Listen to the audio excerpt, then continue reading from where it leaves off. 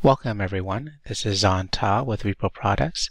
Today's video is on what's new in Revit 2026, specifically the Toposolid Enhancements. Here I am in Revit 2026. I have a generic Toposolid that I've created, and we're going to take a look at some of these new enhancements.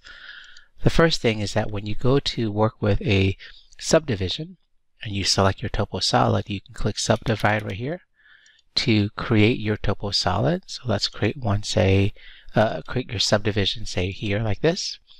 And this particular one, we'll set it as concrete 8-inch and hit the green check mark to make it. This is the default behavior of what happens when you build something like this. What's new in 2026 is that you can take that subdivision and you can actually give it a negative value. So let's say I give it a negative value of -4 feet.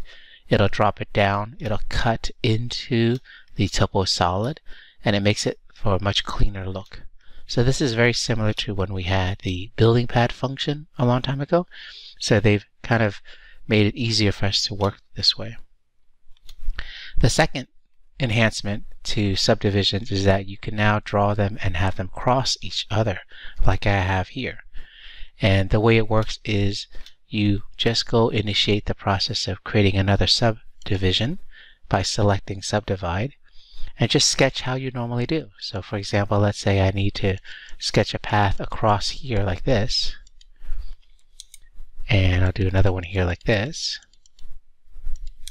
And then I'll finish the sketch by drawing a closed loop by drawing the lines that I'm missing.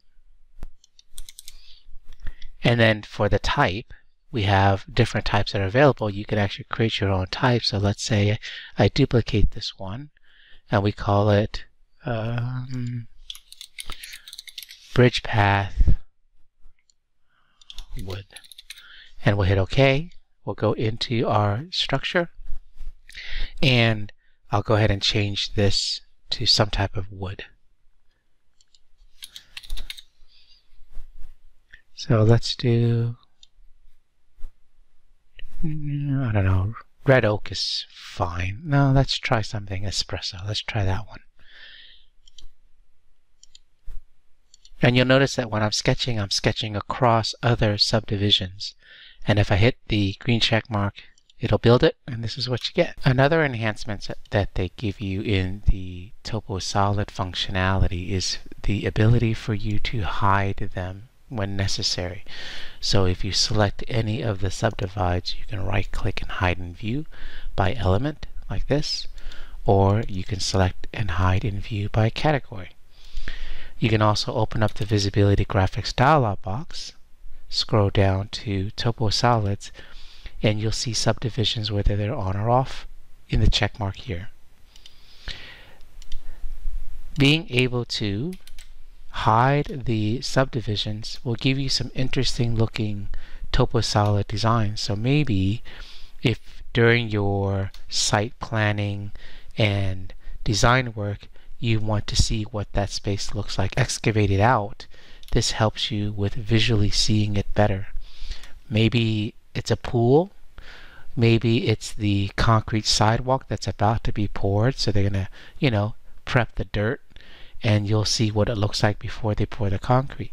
Maybe you need to model it this way so that you can install or have the GC put in special wiring or some kind of piping or anything that's underground underneath. So this is kind of a neat way for you to start working with the Toposolid enhancements to help you with that design aspect. Another enhancement that they give you to the subdivisions and the Toposolids is that you can not only use the tools the way you saw earlier, but you can actually schedule out the data too. So here I created a schedule for subdivisions, and you'll see you can specify whatever data you need, such as the mark, the family and type, the subdivide offset, the area that's automatically calculated, the volume that's automatically calculated, and even the excavation volume on the Toposolid is available as well too. So some of these are some of the neat new features in the Toposolid Enhancements. Now, real quick, a bonus just so that you'll kind of lead you into another video that I'm creating. When we went to create this Toposolid and we duplicated it and we went into edit under structure, if you were very careful, you would notice that there is no layer between core boundary. That is, in 2026 now, you have the ability to not have any layers between the core boundary gray horizontal lines. Whereas in 25 and older, you had to have at least one layer to act as the core boundary. This is not the case anymore, and it helps you with just creating a better system family for what you need.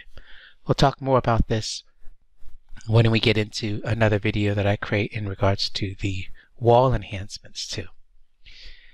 For now, these are some of the enhancements to the Toposolid function. I would recommend that you play with it quite a bit. Other things you might want to mess with is that when you are working with the Toposolid and you select it, you can even work with Simplify, Toposolid, and Excavate as well. Okay, so things for you to experiment and play with and learn on your own. Thank you very much for watching.